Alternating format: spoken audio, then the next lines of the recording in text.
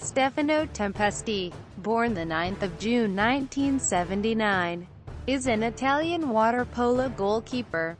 He competed at 5 consecutive Olympics between 2000 and 2016 and won a silver medal in 2012 and a bronze in 2016.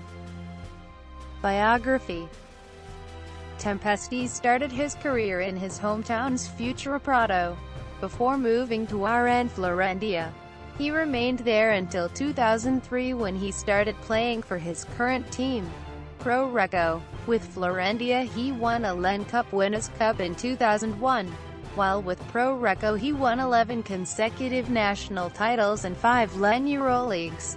He debuted for the Italian national team in 1997 and won a gold medal at the 2011 World Championships, where he was chosen the best goalkeeper of the tournament. Tempesti has 2 children with his partner Elisabetta. He manages the women's water polo team Medio Star Prato.